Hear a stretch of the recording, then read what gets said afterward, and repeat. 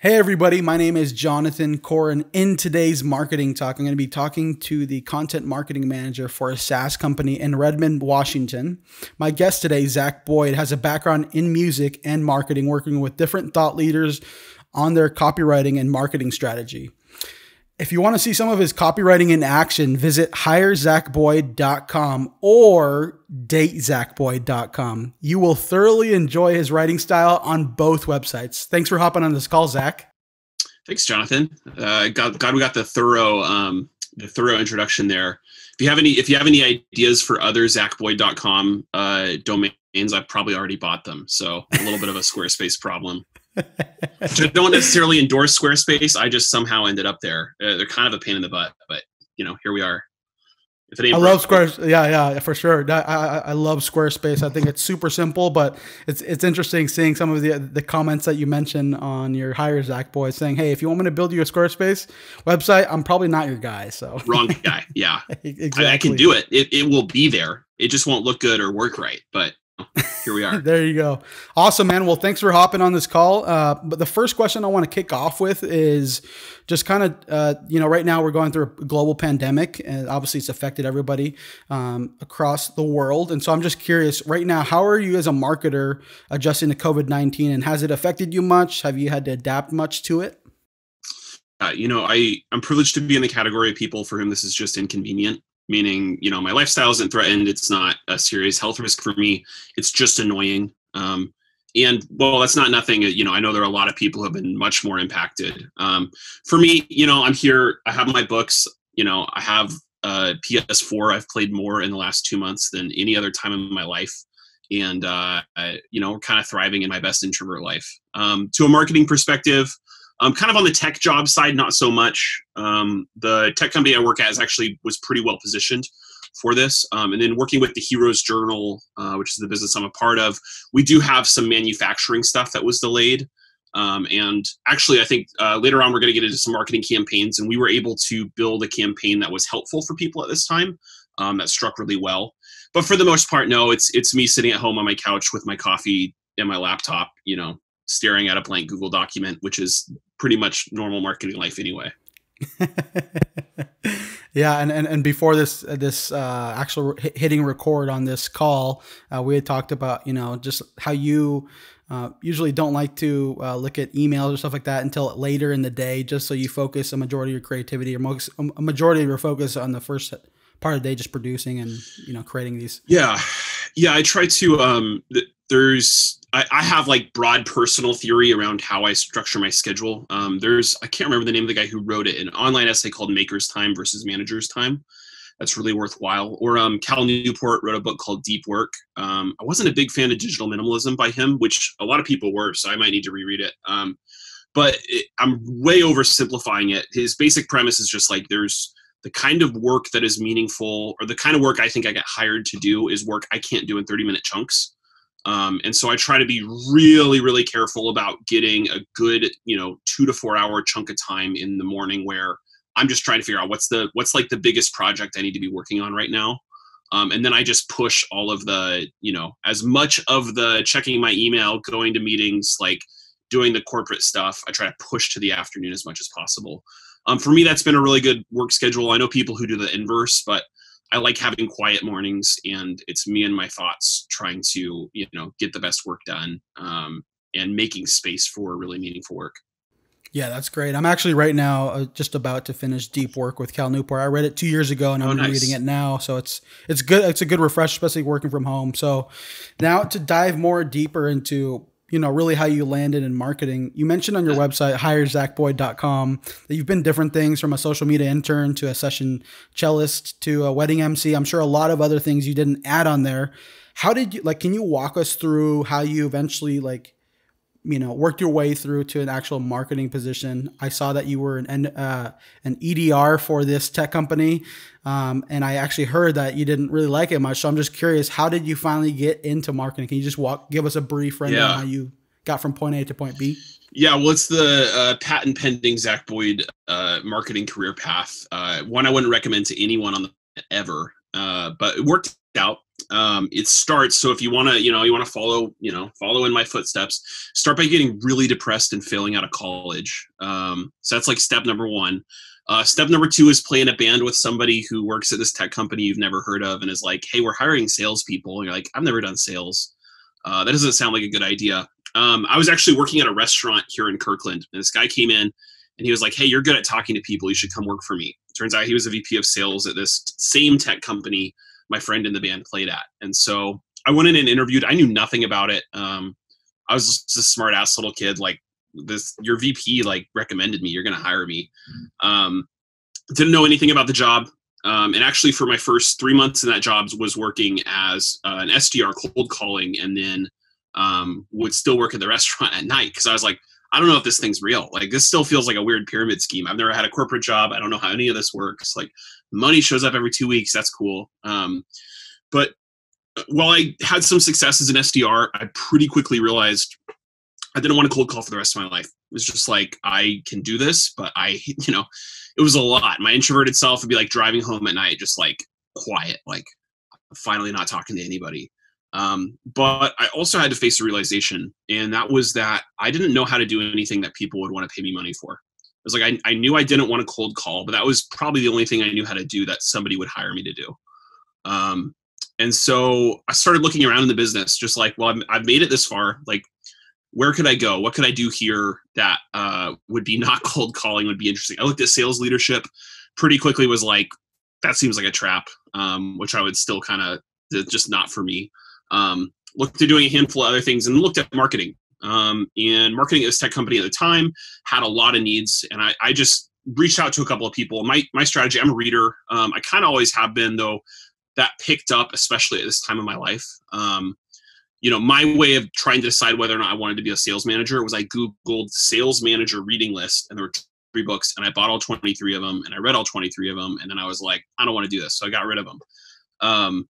But started reaching out to people in marketing, asking, hey, you have some book recommendations? And this is a life hack. This is a real thing. So you're listening to this will work for you, but you probably won't be the person to do it, has been my experience. If you go to somebody in a company and you ask for a book recommendation, you're not unusual. But if you actually read the book, you're probably the only person who did it. Like, everybody asks for recommendations, nobody reads the books. And I was like, I'll read the books. So for whatever reason, that got me a little bit further with those people. Ended up over the next 6 months reading a bunch of books, found out that the company I was at had interviewed a bunch of copywriters and not been able to find anything. And I was like, that's writing in the title. How hard could it be, right? Read a bunch of books on copywriting, reached out. I ended up saying, hey, I will, you guys have copywriting needs. I'm still cold calling. At this point, I'd quit my second job. I was like, hey, if you need something written, I'll write it tonight.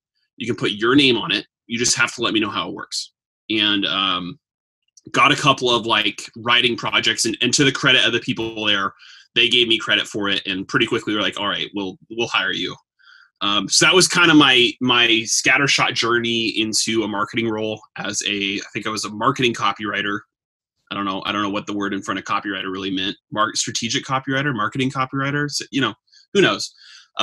Writing words for a marketing team. That's kind of my scattershot career path.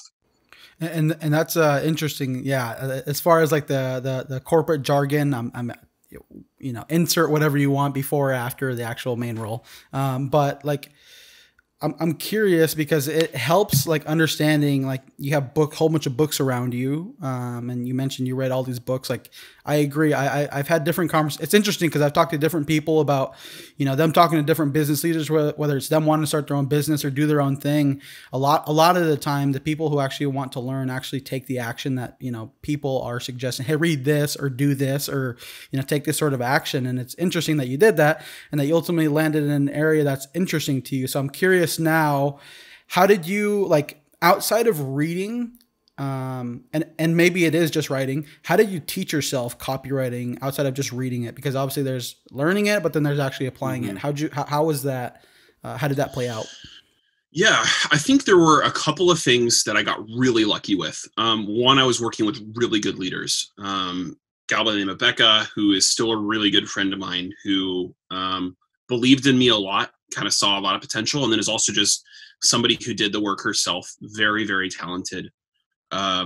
and many other people like that. So that got lucky, because you won't necessarily end up with good leaders, and that's a really tough position to be in.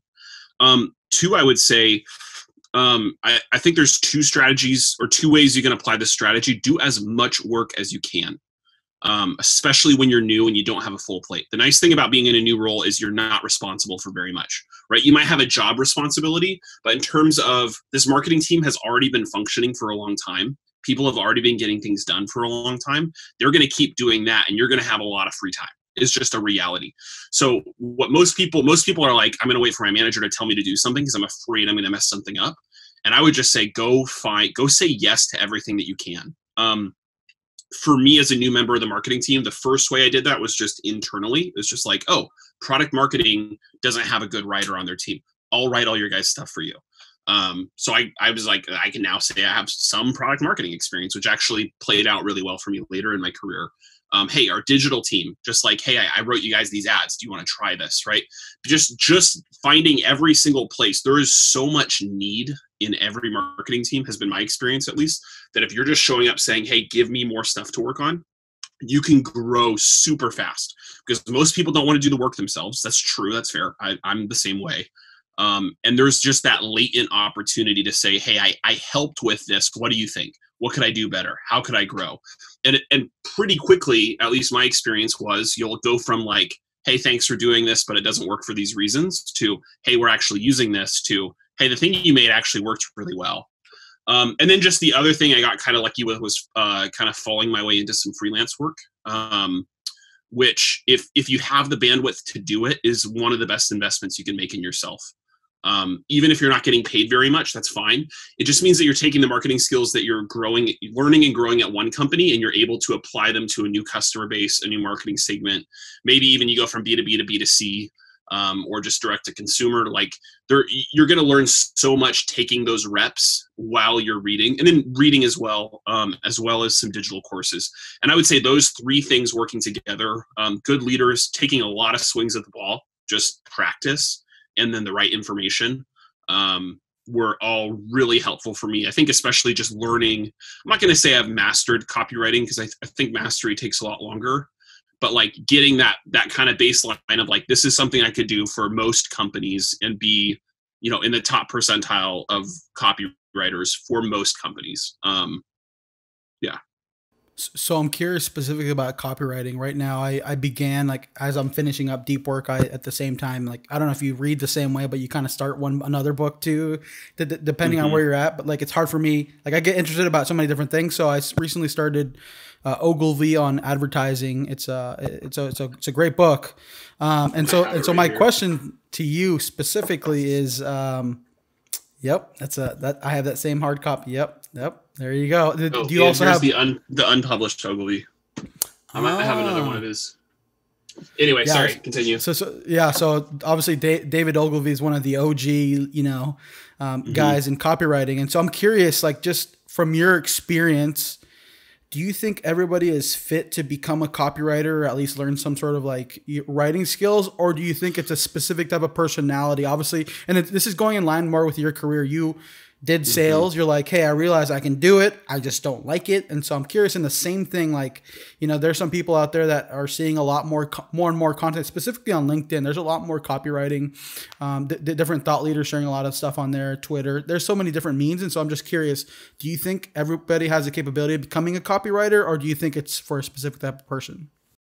It's a really good question. What I would say is that I struggle to think of a single organization being a good copywriter would not be immensely useful to you. You think about being a CEO, writing a letter to everybody at the company, it would probably be useful. And I'm thinking of copywriting, not just, I'll maybe separate it. There's like there's CRO, conversion rate optimization, copywriting. I don't think something everybody can do, and I don't think it's something everybody needs to do. There's copywriting more in the traditional writing sense, which is I know how to clearly state what I'm thinking and ask for what I want. And that's something I think everybody can do. I'm not going to say everybody can do it equally well. Like, I do think that there are some people who are like the David Ogilvys, right? They're clearly better at doing that. You don't have to write like, doing that doesn't mean you can write a great Facebook ad, but you would have the skills to write a great Facebook ad. And I think whether you're a manager, whether you're a salesperson, you're in customer support, those skills, the ability to write and persuade are like, to me, really fundamental to the way I think about solving any problem for a business. But I think useful for everyone. Does everybody's brain work that way? In my experience, more people's brains work that way than don't. I think there's maybe a bottom 10% of people that just don't care enough. And that's okay. Like maybe the really, really highly analytical people think much more in terms of numbers and logistics, and that's okay. I think even those people could learn a thing or two about it and benefit from it. So yeah, I would say like the very top end, like I'm going to write an advertisement. I'm going to, do conversion optimization stuff. I think that's a more specialized version of copywriting, but I think everybody should, or I will say everybody would benefit from having copywriting skills. And I think it's a pretty reasonable barrier of entry, because to me, it really gets back to, it's not some special magical voodoo. It's just like, it's your ability to communicate clearly and succinctly and empathize with somebody else's point of view. So I'm not just saying words that make sense to me. I'm understanding you and your context, and I'm using the words that would make sense to you to deliver some form of value. And I struggle to think of a single job at any business where that's not a valuable thing to have up your sleeve. Yeah, I think that's a really valuable insight. And before I segue into the next question, I'm just curious for anybody out there that's curious on dabbling or beginning their journey within copywriting, what are the top 3 books or things that they should, read right now to begin that journey? It's a really good question. The first one I have off the hip would be Copyhackers is a blog run by Joanna Wiebe. I don't know if I'm saying her last name right, Weibe, that you have to dig for a little bit on their website, but there's 3 hours of free videos that just talk about the basics of copywriting and then the basics of how to write a headline. It's honestly enough. Like if you could just master that 3 hours of content, you would be further than most people. It's really about, she gets into like understanding your audience. Books wise, I don't know if I have any crazy books up my sleeve. I do like Confessions of an Advertising Man or On Advertising by Ogilvy. Both are a little bit grandiose. He's using them to build his business, but his points are very, very well founded. Really thinking about the audience's perspective and being able to measure your results, I think are really, really key. For my third one, I'll go with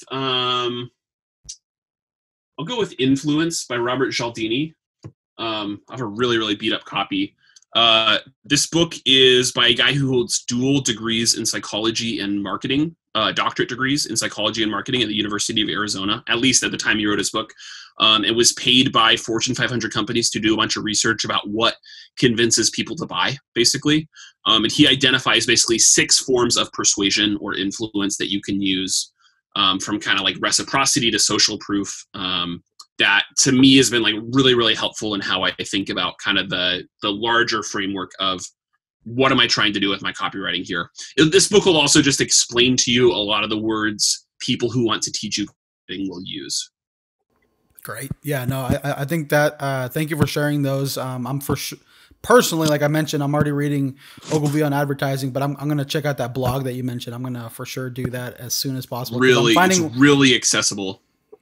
Yeah, I appreciate that. So now kind of segueing into the next section is obviously you're working for this tech company, but you also alluded that you do some freelance work. You've worked with different thought leaders on different product launches, course launches, different, at campaigns. And it's interesting because there was actually one specifically about, I'll just share it real quick. You had mentioned that you received a sales letter from a real estate agent, and it was horribly written where you actually called them, I think it was like 8 p.m. on a Saturday, and you ended up rewriting one for them for $200. And so and I just thought that was really interesting because, it caught your attention and you actually took action and delivered. And I'm curious on what the outcome was for that. But maybe you can answer that after you answer this question, as you've had, you've worked with different people. What's been like the most successful campaign that you've launched to this date, and why was it successful? Yeah, well, I'll wrap both those answers into sort of one. So 4 years ago, I guess, I just got my first copywriting job, and I was cocky and arrogant as all get out, as most new copywriters are. I'm not saying I'm not still. I'm just saying I'm better than I was then. So maybe I've earned it. Probably not. But I was in my basement, and a friend of mine, this guy Nick Vitellaro, was with me at the time. Not living with me. He had a room in the same house. We were roommates for like a month and a half. Long story. Where the story ends up is that we started a business together, which is my most successful campaign to date. But it's like 8 p.m. We're in my basement. He's just like saying hi. And I'm like, yeah, dude, I got this letter from this real estate agent and it's horrible. And I've been thinking about calling him all day, offering to write a better one. And he's like, you should do it. And if he hadn't been there, I don't think I would have done it. It was kind of that, like, you know, your friends like, no, you won't, like, you don't have it in you. So I called him. And of course that guy's sitting there thinking like, oh yeah, I got somebody to bite on my letter. And I was just like, I don't remember what I did. I think Nick has video somewhere, but I was just like, yeah, like you seem to be like, you probably send a lot of these letters, huh? Like how many responses do you get? And he was like, well, not that many. And I was like, yeah, you're probably like spending a lot of resources getting these letters out to people. Like, don't you think it would be worthwhile to like maybe make the letter work? He had like spelling mistakes in it, all these things. I was like, I want somebody to like handle selling your $1 million home. And you're like, you don't even know how to like write a letter. I don't know. It was one of those, like, you're just going for the moon because you have nothing to lose. Anyway, ended up writing the guy a new letter for a couple $100. I don't know how well it worked for him. I don't know how long he was involved in real estate, but that friend Nick, a couple of years later hit me up like, hey, I'm starting a Kickstarter. I have this business idea for a productivity journal. And a year after 150%, Kickstarter and a lot of things, we found it at the beginning of quarantine. So we were supposed to have a bunch of journals. We've been selling these heroesjournal.co, selling these productivity journals for a long time. And we were supposed to have a bunch show up. I'm not going to get the dates quite right, but basically due to COVID-19, our manufacturing was pushed back a couple of months. And so we were supposed to have more stock show up. We'd been sold out for a month. And we were kind of faced with this, hey, we have people asking us, when is it going back in stock? When can we buy again? We're trying to figure out how much stock do we need for the end of the year. There's kind of all these logistical questions, right? Small business is 3 people, Nick, Kyle, and Zach. And like, we're all in our 20s. Like, I don't know, man. Like, how many do you think we should order? But it kind of clicked for us. The Heroes Journal is designed to take you basically out. It's like a 90-day productivity journal. So you define like a 90-day goal, and then it's designed to help keep you on track with that goal, kind of using the power of personal narrative and story. And it occurred to us like, man, with people going into quarantine and people's lives being thrown off, some people like me, they're just like, and it's inconvenient. Some people in much more tragic and hard ways. We really felt like there was an opportunity to do something for free, do a free version of our product to help keep people on track through quarantine. So we spun together this, it's like the Heroes Journal. It's very like fantasy lore driven. There's artwork. And so we just put together this thing called the Quarantine Quest, designed to be like little daily things to help keep you on track. And that is to date the most successful. We ran paid advertising behind it and basically tripled our email list, paying like 15 cents an email, which is by far the like absurdly best number I've ever gotten in my career. And to me, that was an intersection of a couple of things. It was one, a very, very sincere offer from us. It wasn't like we can capitalize on this. It's like we actually really help people out and grow our business at the same time. And then 2, that matched with kind of the times, right? It's like you can put together the best campaign, but if that best campaign isn't timely to what's happening in the world, it's probably not going to go as well as something that really capitalizes on a specific period of time. And capitalizes too strong a verb there. But we were able to triple our email list leading into pre-orders as a business. And I would say that's the best, at least of late, the best campaign in recent memory. So I'm curious specifically, what was the, just, you don't have to go into too much detail, but I'm just curious, what was the positioning? What was the value offered to them? Like, could you just describe that a little bit just so I get a little bit of a better understanding? Totally. Yeah. So where my copywriter brain went is like, hey, most of these people are stuck at home, right? There's not a whole lot of new things happening in your life, right? It's like, I don't know what day of the week it is because it really doesn't matter anymore, right? You make jokes about that, but like, that's an experience I think we've all had of just like, what day is it? Is it a weekend? Like, does it matter? And so you think there's a lot of listlessness. There's a lot of like, lack of interest. There's maybe some hopelessness in some instances of just like, there's a lot of like confusion and anxiety about when this is going to end. And so we came in with we can't solve quarantine. We can't cure COVID. We can't let you back outside again. We can't come over. What we can do is say, hey, there's a Facebook group of people going through a similar thing. And we're going to build a little community around these kind of daily challenges, as well as like journaling, reflecting stuff with cool artwork you can color in. That's going to bring a little bit of structure to quarantine, right? Again, I think with marketing, it's like you don't want to promise something so small nobody cares. But if you promise something too grandiose, people check out. If we say we're going to make this the best month of your life, it's like, I don't know. Like, are you really? Like, I don't really believe you personally.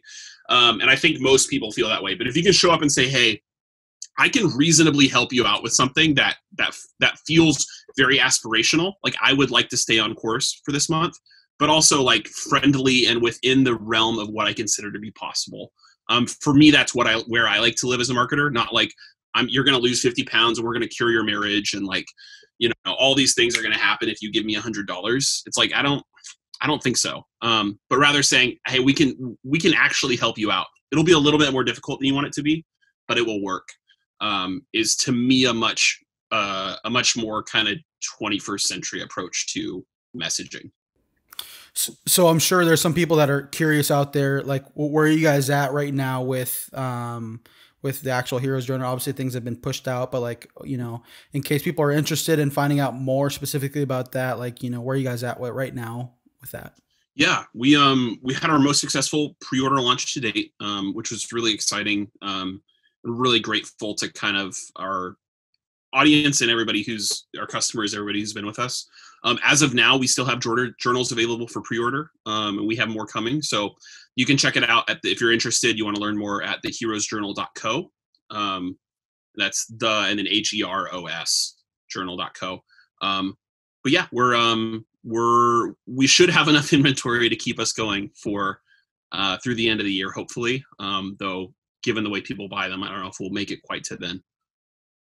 Great. Now, I'm glad to hear that you were able to tie both of those stories together, the real estate and then obviously the Heroes Journal piece too. And congrats on the success on that too. I think that's a great milestone, especially when it's something that, you know, you're playing a part in actually growing and building. So I'm sure that's super fulfilling. So you're surrounded by tons of books. I haven't read any of them. I just put them there to impress people on Zoom calls. It was really expensive to buy them all, but you know. Yeah, but it's interesting because on your website you talk about, you know, you can find, you know, you'll probably find yourself, you know, reading a book or, you know, doing, you know, that type of activity. I'm curious, what types of books have you enjoyed for the art of actual writing? Like, who are some of the good writers out there that you just read just to be like, it may not have to do anything with marketing, with business, all like, who do you like, who are some of those people that you like enjoy that are really good writers? Yeah, that's a really, really good question. So right behind me are most of my psychology and business books. There's obviously the TV right there. I have some other business books here, biographies down here. To my right is poetry and fiction. And I tend to think about books as being like, there's a lot of things people ask you when you say you read a lot of books. One is like, do you remember everything? It's like, of course not. That is such a ridiculous idea to me. It's like, no offense, Jonathan, I'm not going to remember everything from this conversation. Doesn't mean it's not like super worthwhile and good, you know? And I tend to think it's like, man, you get the opportunity, like Ogilvy wrote, I think 4 books, maybe a little bit. I've read 4 of his books, right? One of the best advertisers of all time. I don't remember everything from those 4 books. I remember a lot. And I just think, man, how many hours do you think it'll take you to read Confessions of an Advertising Man? No wrong answers. It's not a leading question. Who, me? Yeah. I don't know how long it is. How long is it? It's a couple hundred pages. I think it's like $1.60 or something. Yeah, I think if I were to actually, so I do 2 parts. So I actually, I do audiobooks first just to hear and see if it's actually good, nice, worth reading. And then what I do is based off of that, then I actually take notes and figure out, okay, I'm actually going to buy this book. So then that way I can actually take notes and then actually highlight stuff, because some books are really good. Some of them aren't. And so, totally. I think it's hard to say, depending on schedule, but I'm sure, a couple hundred pages probably within a month and a half. Yeah. So like, let's say, and like, I love that you're slower is better as far as I'm concerned with reading. Let's say it's 20 hours to read that book. It'd be like, how much money would people pay for a 20-hour private class with David Ogilvy? Absurd amounts of money, right? I couldn't afford it, and I would probably pay everything I could, right? It'd be like, there's like a handful of marketers in the world who would pay, I don't know, 6 figures, whatever. And yet it's like, how, like, the flip side is it's like, well, I don't want to spend the time. Like, oh, reading's hard. It takes effort. It's like, yeah, that's the point. It's way less easy to read than it is to listen to a podcast, listen to an audiobook. Like, but that effort is what makes it different. And in my opinion, it's what makes it stick. So it's like, yeah, it's like, there's like some analogy. I'm not in great shape, but it's just like, it's like, yeah, man, I figured out I can set the machine to 5 pounds and it's a lot easier than if it's set to 200. It's like, yeah, the entire point is that it takes effort to move weight. Like, the entire point of the book is that it's not easy to read. But you are, by doing that, you're shaping and training yourself in this conversation with these kind of goats. To me, poetry is kind of my secret sauce. I don't really think I have secret sauce as a marketer. I think secret sauce as an idea is overrated. But I don't talk to really any marketers who read poetry. And poets to me, I really like Rilke, I like Yeats, I like Keats, I like T.S. Eliot, I like B.H. Fairchild. Poetry is like, and this kind of crosses over into writing lyrics for music, but it's like, how much meaning can you pack into the fewest possible words? And those words sound good and they're memorable and they stick in people's heads. And it's like, would the ability to do that be useful to you as a marketer? I think so. So I'm just like, if you have the headspace for it, if you have the stomach for it, like, I really do feel like poetry is a really interesting to writing copywriting, because it's like, a lot of times in copywriting, it's like, how can I say what other people say in 30 words in 7 words? And like, that's a very like poetic, oftentimes in my experience. I'd also say Ryan Holiday kind of writes some marketing stuff, but his writing style is very good, very modern, if you want to mimic it. And I just like, fiction-wise, Kurt Vonnegut, Don DeLeo, Martin Amis would be 3 names that I think about a lot. Kurt Vonnegut for his humor, Martin Amis for his breadth. Those are just one shots. I would say for me, poetry is kind of the thing I think I do that nobody else does. Yeah, and you began to touch into talking about writing lyrics and music, and that's one of the similarities we have is we're both musicians, but we both have roles within marketing. And so I'm curious, how has music impacted your role as a marketer, or vice versa? Yeah, well, I got into the band that I play with by helping them with marketing first. So that was a pretty direct, like, as a friend of mine has a band, and then it was like, hey, we have these questions about Facebook ads. How will we set this up? And then it was like, hey, we need a guitar player for this gig. And then next thing you know, you're on like a 1.5 month long international tour. It's like, well, this could work. I would say I've had this thought before that I don't think I would be the marketer I am without music, and I don't think I would be the musician I am without marketing. The way those things interplay in my brain is I really do think that in a corporate environment, everybody hits a point where their professional development is limited by their personal development. What I mean is, like, you as a person, we all have some issues. That's okay. That's totally normal. But you have a certain responsibility to work through those things and deal with those things. And my experience has been that eventually those things start to if you don't work through those things, if you don't work through kind of your idiosyncrasies of the workplace, or the fact that you don't feel very fulfilled in an area of your life, you're going to start bringing that to work, and it's going to start limiting your ability to do stuff. Kind of to the point earlier about talking about patterns and days, the first 1 to 1.5 hours of my day have nothing to do with work. There are 3 books I read from, I journal, and I go for a walk. None of those things have like tangible outputs, but what they do is they get me to the point where I feel like I've listened to me, and I'm like intellectually, emotionally, and physically balanced enough to sit down and focus. And so all that to say, I think that if I hadn't explored music, or I'm not exploring music the way that I am, I would feel really unfulfilled. And that would leach over into my marketing life, where maybe I would be trying things that are a horrible idea because I'd be wanting to do them out of some sense of like artistic fulfillment, not because they're what's best for the company or best for the campaign or best for the moment. And I really see that in the people I really respect. I see them doing the work of like meeting their own needs outside of the workplace so that when they show up, they're ready to go. And in some of the shortcomings I've seen of the people I've worked with, it's where they're bringing a lot of their personal stuff to work. Not in a, hey, we're real humans and we should have a real relationship way, just like a, hey, maybe this corporate environment isn't a place for you to get your creativity out. It's just not going to be a very happy situation for anybody. That's really interesting that you say that. Right now, I'm actually similar, like you had mentioned before we started hitting record, that you guys are going to be recording soon some more music, and I actually started just like a little project with a buddy. We write really well and easily together, and so it's interesting because normally it's like majority of my stuff is work, getting work, making it happen, but having that percentage of my week dedicated to just creating music, and there are stresses that come with that too, because when things don't work out the way you don't want them to, you're gonna be like, man, I just need to keep going. And by the end of it, you're just depleted. And then, but it's always good when you go a week later and you get to listen to what you created. You're like, wow, I'm glad I did it. I'm glad I was able to produce that. And it's interesting that you say that, because I heard this guy, he's a drummer, and he mentioned, and he was telling me about his band, and he was saying, yeah, our band is made up of an executive from a tech company, from a big tech company, a principal from this school. And like, it's interesting. You see these different, and this may be like a future venture. Like I may want to find a way to do like business and then music, not necessarily like music business, but like people that are in business, but that are also in music, because I think there's a lot of interesting aspects to that. But the point I'm trying to get to is like, I 100% agree. If you have that outlet that isn't only what you do every day and what you're getting paid for, I think it allows for you to be better at your work. In the same way, you're developing a skill that, like, now for me, like being in business and being in marketing, I'm realizing some creatives, actually a lot of creatives, don't know how to sell what they're doing, sell the actual value of what they're doing. And I'm starting to learn that and grow into that. It's not an easy thing to do, but there's a lot of value. So I'm glad you shared both of those paradigms, because I think they're super valuable.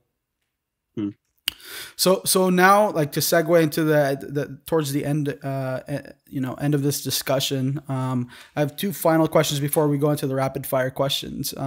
So like I started the conversation, COVID-19 is a real thing. It's impacting a lot of people. You mentioned it's not impacting you a lot, but I'm just curious, just from like an organizational standpoint, what characteristics, skills, or personality types do you think a marketer needs to be in order to be essential, especially like when people are getting furloughed left and right? Like what do you perceive specifically for a marketer out there that still has their job or maybe is furloughed? Like, what do you think those characteristics or skill are that really set them apart?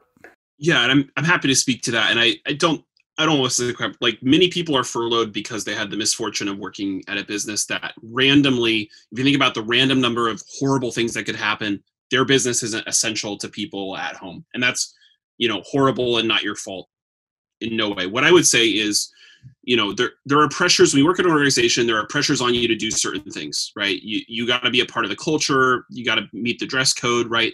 There are all sorts of things. And what I would say is, like, you don't get paid to show up on time. You don't get paid to go to meetings. You don't get paid to follow dress code.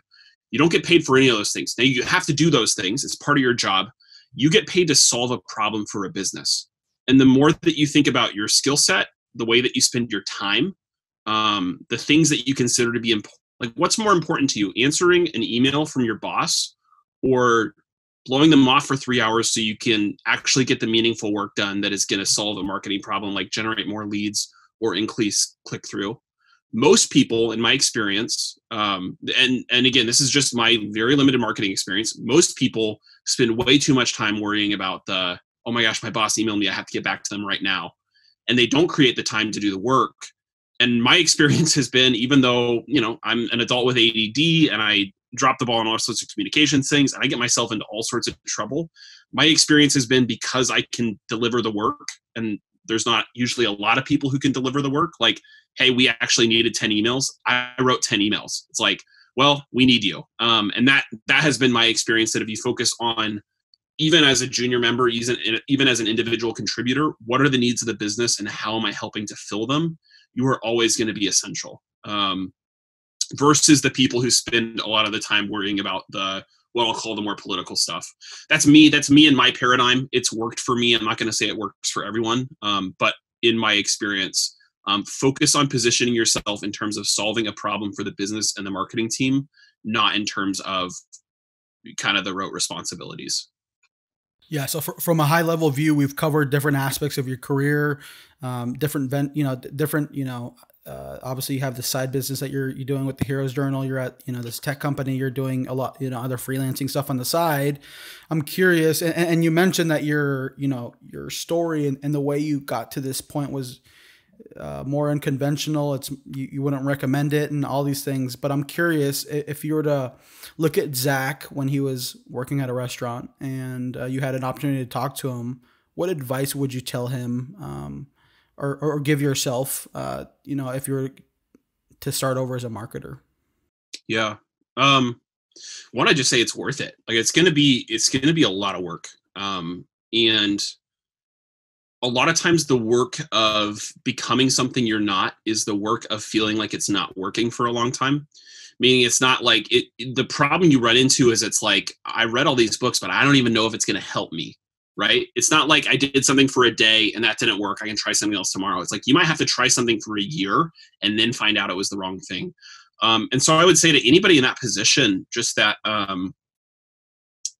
it's going to take time. It's going to be probably harder than you think, but it is possible and it is worth it. And even if you get to that point of being a marketer and you realize I hate this, you're still going to have more options for doing something else. And so when it feels like it's not worth it, or you feel like you have no idea what to do, I would just say, look for any good leaders. If you can find yourself under a good leader, under a good mentor, that's going to be the number one thing that gets you somewhere. And then just stick at it because it is worth it. And know that you're doing something that's very difficult to do. That would be what I would say to somebody in that position. That's great advice. Stick through it, find a good mentor, but just be consistent. And that's, I like that. So now segueing into the last part of this conversation. So I have just 4 rapid fire questions I want to ask you, just more relating to marketing. And the first one is, what is your favorite marketing tool or software that you're using right now? Google Documents. Yeah, it's a collaboration. If it doesn't look good in Google Docs, no amount of design is going to solve your bad copy. I like that. I've actually been, I don't know if you use it. I don't know if you need to use it, but I've been using the Hemingway app just to help me with like making things more straightforward, not trying to fluff things, just taking that out and being more direct. That's awesome. So, I've never really used them, but I know some people who have had a lot of success using tools like that. Yeah, I've had a lot of success because I'm not good at grammar, all these things, but it has helped me for sure evolve as a marketer. Now, you alluded to digital courses earlier. I'm curious, what's your favorite online marketing course that you've taken up to this point? Yeah, I'll go with Copyhackers. They're free. I mean, their paid stuff is really good too, but honestly, that free course is a great crash course. And then go get on Ryan Holiday's reading list. He emails the books he's reading every month, and I can't tell you how many great finds I've gotten there. I actually need to do that. Yeah, because I've read Ego is the Enemy.